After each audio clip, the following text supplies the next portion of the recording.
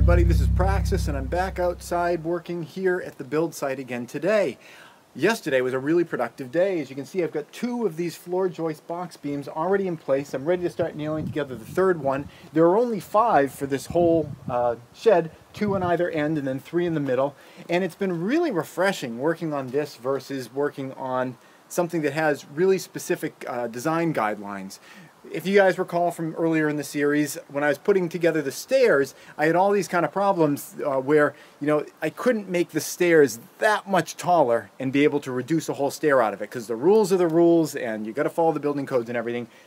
There's no building permit. I can just do it however makes sense for me. And having that ability to move things like that sometimes yields really great benefits. One thing that I did while I was doing this is I realized that the boards I'm going to be using for the interior walls, they're 10-foot boards, and when I was placing down these floor joists, which are going to correspond with where the posts are, which is where the boards for the wall nail into, I realized that 10-foot boards, they'd be a little bit shy of what I need them to be. So I was able to just scooch things over on either end and make it so that I can put the boards in perfectly, no scrap. All I moved things over was just like 1 inch or so. It made it so that instead of there being a span between these of 2'11", now there's a span of 2'12", also known as 3 feet. So by moving things over just a couple of inches here and there, the thing is still totally going to be way overbuilt. It's going to be totally strong. It's not going to collapse because I did that. But it's just really refreshing to be able to make sensible decisions based on different constraints that you may be working with.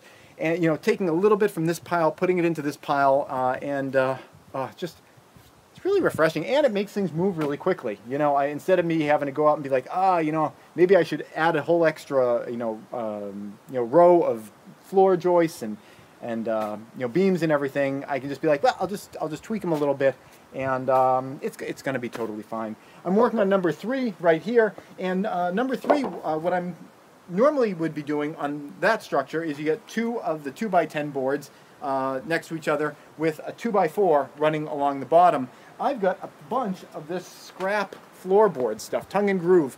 I cut the tongue off one side and I'm using them to kind of sandwich into the middle. Now you may say, well, that's a terrible idea because having a bunch of seams in here is not going to be quite as strong. Well, you're getting the strength from the 2x10, not from the 2x4 that's in the middle. The 2x4 is essentially just a spacer, and it's totally fine to use up this scrap to fill in that gap and make it so you have the little notches where you can put the posts in. And you see one of them starting right there. That's not the actual board I'm going to use. That's just a spacer for when I nail it in, so I don't crunch it down. But this is going really great. I think by the end of the day today, I should have all the floor joists in.